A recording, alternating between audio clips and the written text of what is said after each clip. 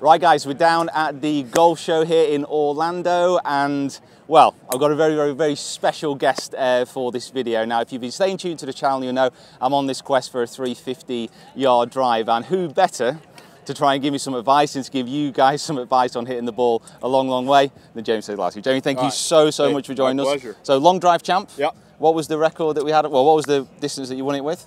418 yards in 2008. Into wind. A little wind, yeah. Into wind, which, yeah, is not bad. Not bad. You don't see that every morning in your Sunday medal at your club, generally speaking. Now, what I wanted to ask Jamie, what I wanted to try and get out of you today is just some tips on actually how to propel the ball a decent distance. And you're looking for 350? 350. Okay. 350. Now, I've got my club head speed when I get going over 120. Okay. Which some kind of manufacturers that I've visited and shown, so I can probably get it there just about if I get my actual launch conditions right. But generally, what should I be looking to try and do in my swing? Yeah, the number one key in order to create speed is you have to create width in your golf swing. And what I tell everybody is it's very simple. How you create width in your golf swing, obviously decent setup, nice wide base, so stabilizer bars of the golf swing.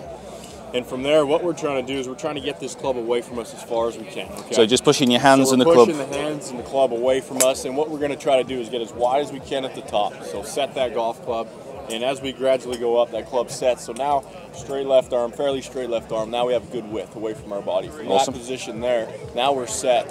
What starts the downswing is just a quick bump with the hips, and then we're going to work this right elbow down to the right hip. And what that's going to allow you to do is create and store leg from the inside. So now you can hit the inside of the golf ball. So we go wide, narrow, and then once we start that downswing and we hold that leg to the last second, we release it. Now we're going to look to get wide. Most amateurs have a tendency to take that club narrow, and then they get wide, and then they get back narrow. Retract inwards. We're doing the complete opposite. We're going to get wide, we're going to get narrow with good leg in that shaft. From there, we're going to store that angle till the last second, release it, and then we're going to get back wide. And obviously, always finish in good balance.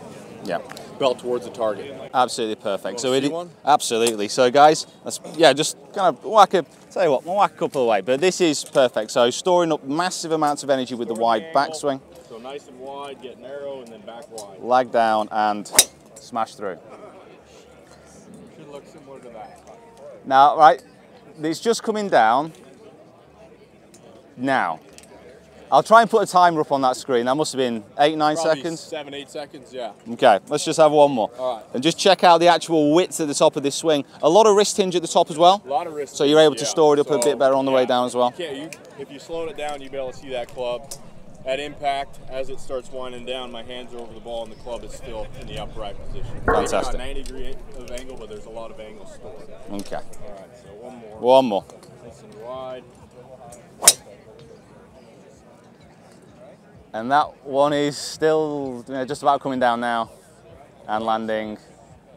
And that's kind of the key to hit a little bit further.